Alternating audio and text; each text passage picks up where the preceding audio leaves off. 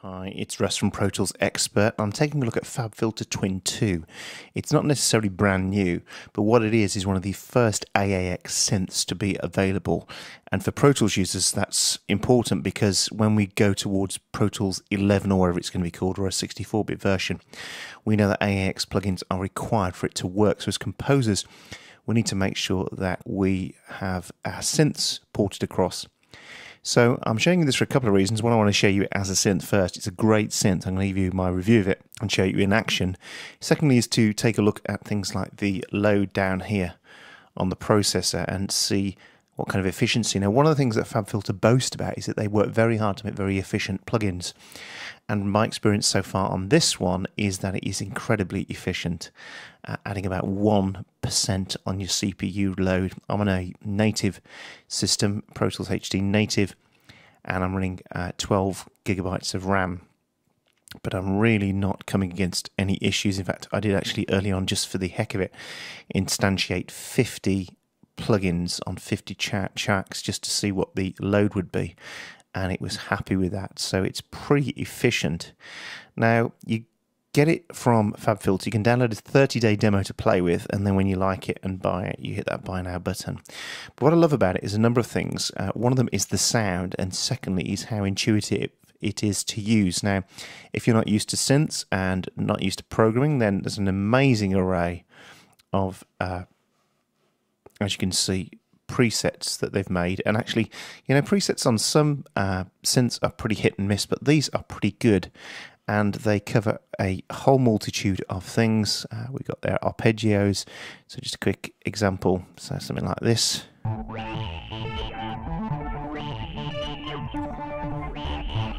And we could just scroll through them.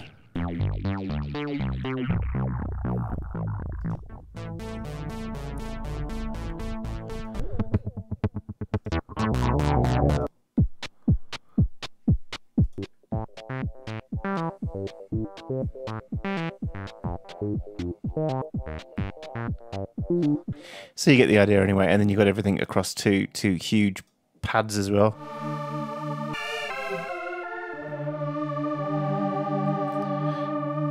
And some pretty mean basses, so the vintage ones in particular.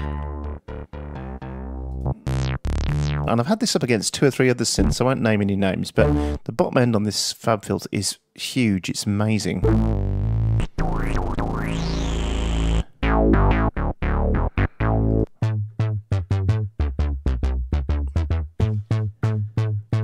So hundreds and hundreds and hundreds of presets that you can load up. But if you then want to have a go at programming, it's pretty straightforward. So I'm going to load up a default clean sound here, which is a single oscillator. And you've got 3 oscillators.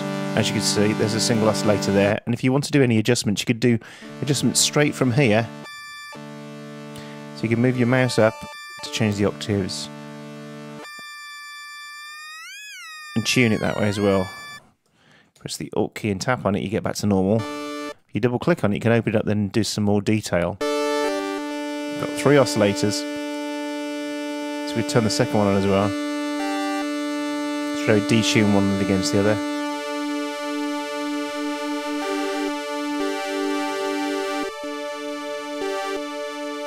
But instead what you could do as well is you can use unison mode. So if I just close that off again, come here to unison and use this spread here straight away. Add some delay on it and a filter. Here's the filter here. There's 2 things you can do with the filters. Again, you can work just in the box here with your mouse.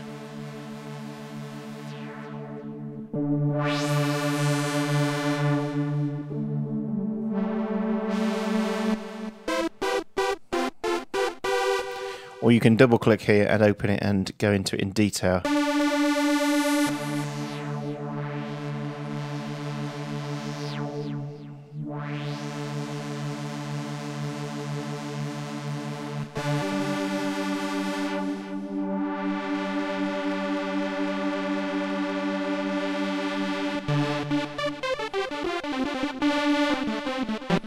Then we have an envelope here.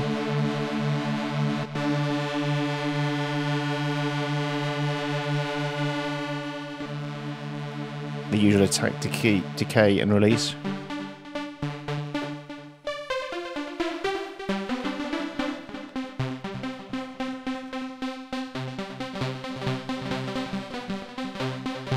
So straight away you can see you can get some pretty cool sounds very quickly. Then what you can do as well is one of the great features, and if I just open up this envelope again, I want to get a big long sound just for a second.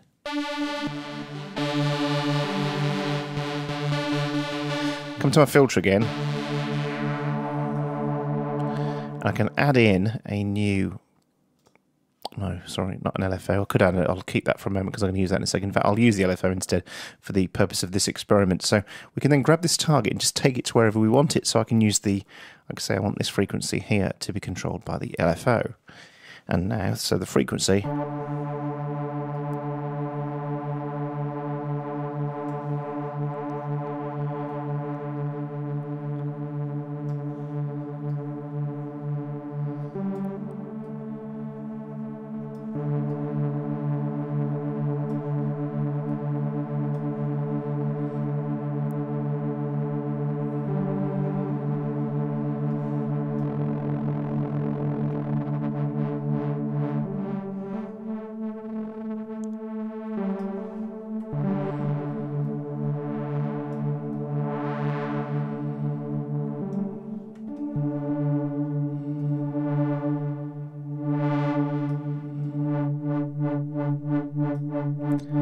What I could do then as well is change this so it's square.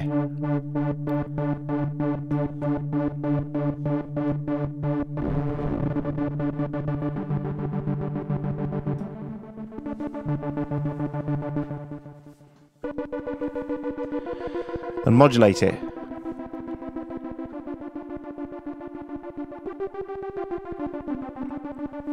So you get the idea anyway.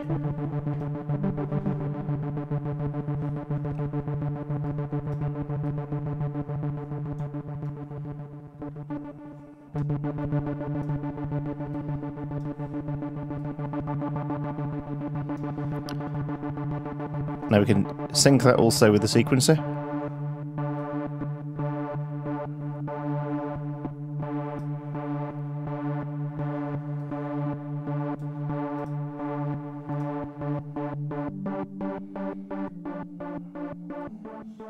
Put this beat on with it now. We should have that in time with the beat.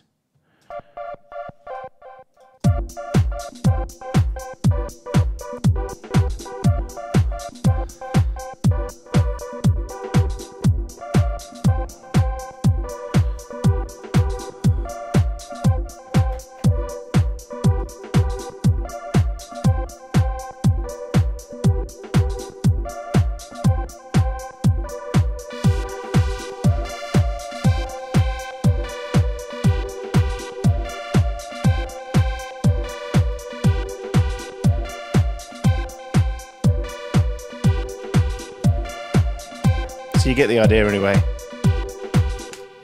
That's pretty cool. So you then have the ability to control anything from MIDI as well. So you can assign MIDI controllers very quickly just using CC MIDI Learn. So for example, if I wanted to control this here from controller on my keyboard, I just come to MIDI Learn, just click what I want to do and just move my controller, and there it is, it's learned now.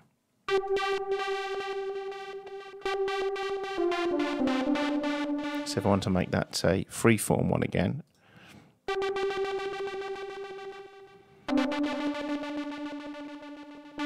I guess MIDI Learn it. There we go.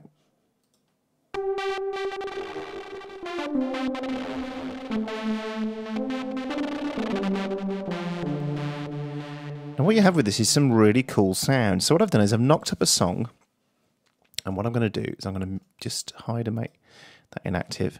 Knocked up this song. I'm using 4 instances of the Twin in Pro Tools, and I'm going to put my setup, my playback engine, it's at 32, so it's been working at 32. And don't forget, I've got a background application running as well, which is recording the screen and the audio. So if I put that at, let's say I was mixing now, in a mix situation. As you can see now, the CPU is going into hardly anything. And let me start turning them on. You'll see here, look at the CPU down here as I turn them on. And as you can see, hardly anything.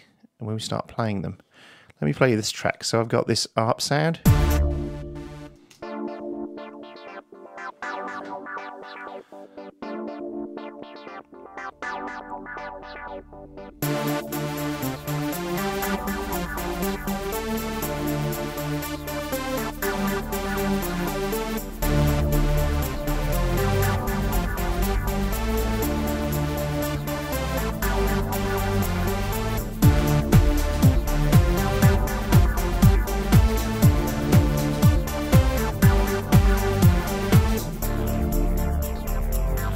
So I've got an ARP, I've got a bass, I've got a top line, and I've got a pad. So I've got the bass and they're following each other. If you've got a sub, turn it on now, and also put a pair of headphones on if you haven't, because the bottom end is just huge on these sounds. It's great. But what excites me is the efficiency of these, because if this is what's going on with, I'm not sure how much that's got to do with AAX, what it's got to do with RTAS, I'd be interested to see, but I've just loaded in, as I say, other plugins of a similar type from other manufacturers in RTAS, and they literally didn't go anywhere near the amount of usage. So as I say, I had 50 instances of this and it wasn't really moving. And then I was getting to about 20, 25 on some very well-known alternative synth plugins. So it's well worth checking it out. And as I say, also I've got this lovely pad sound here. You see, the variety of sounds is just amazing.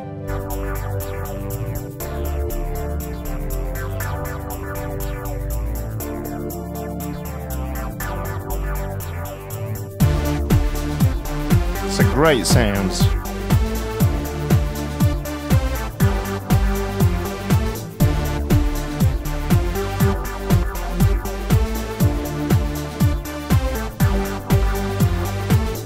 So there we are, one of the first synths in AAX to hit Pro Tools, and it's a great synth. It sounds good, it's easy to use, and actually the other thing as well, if you hover over stuff, you not only got this stuff appearing, but sometimes when you hover over certain things, you get full help coming up as when you can choose that. You can have big component and interactive help hints that come up and explain how things work. So it's very easy to use, and also there's this lovely widescreen version if you want it. So it's very easy to use. So there's one of those helps popping up now. And it gives you full control there. So it's very easy to use. It sounds great. It's very versatile. It's AAX. And you know, I just think it's great. I just think, and it's not that much money either. So if you're looking for a great synth and you haven't got synths already for Pro Tools or to use in other DAWs, then you can't go wrong with this Twin 2. You know, I'm really loving it, and I'm going to give it my Editor's Choice Award. So there we are, Editor's Choice Award. Even the Editor's Choice will match the look of this synth. So download it for 30 days and try it yourself. I don't think you'll be disappointed if you're into synth music and you need to use a synth. And so this is a great showing in AAX virtual instruments. It gives me hope for the future as everybody else adopts this for Pro Tools. So check it out, and thumbs up. Thanks for watching. I'll see you again soon.